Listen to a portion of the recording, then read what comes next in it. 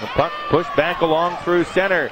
Through the neutral zone and over the line. Bruyette, that's jam free. Mason, he'll work ahead. Got it along. Southern on a breakaway. Short-handed with Mason.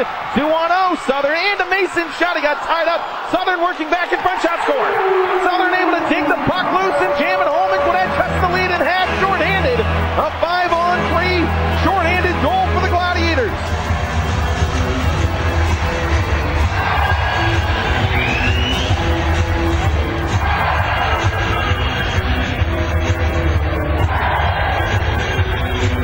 Southern and Mason worked in 2-on-0, and Southern dished it along to Mason. He was draped by a Checkers player, couldn't get a good shot away. Daniel got a piece of it. Nobody came back to back check for the Checkers. Southern picked up the loose puck and walked right in untouched on the netminder Daniel and flicked the puck home.